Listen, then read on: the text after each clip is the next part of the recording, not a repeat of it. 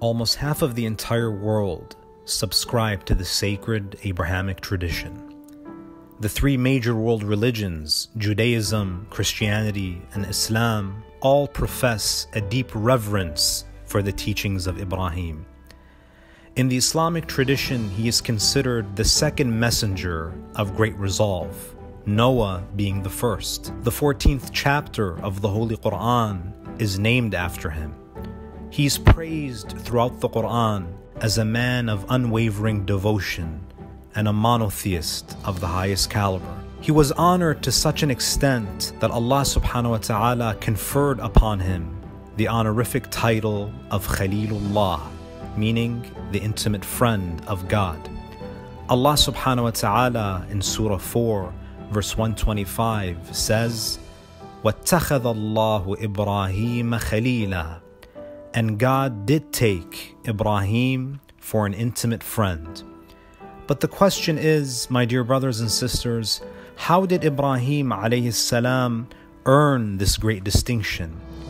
What did he do to gain this eternal honor of being the friend of God?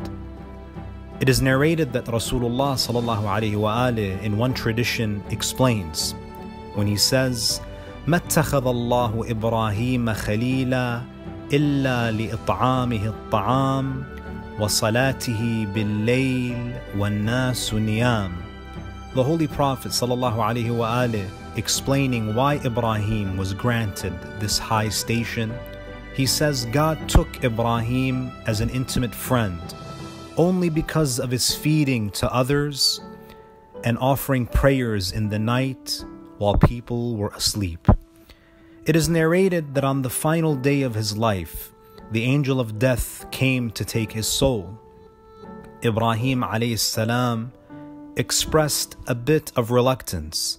He says to the angel of death, "Have you ever seen a friend who takes the life of a friend? I am the friend of God. How could a friend take the life of a friend?" Allah subhanahu wa ta'ala reveals to Ibrahim saying, "Have you ever seen a lover who dislikes meeting with his beloved?"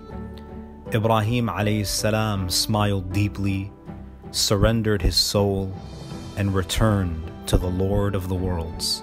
We ask Allah s.w.t to inspire us to follow in the footsteps of Ibrahim, to be among those who feed the poor during the day and stand in worship at night.